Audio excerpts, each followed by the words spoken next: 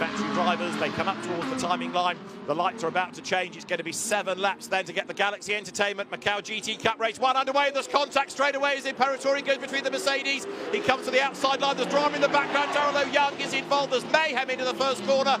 Adoni Fong is involved in all of that as well. There's going to be a stoppage. And so as Eduardo Mortara gets himself through the debris, we've lost Min Heng, we've lost Darrell Young, we've lost, I think, Frankie Cheng's out, facing the wrong way.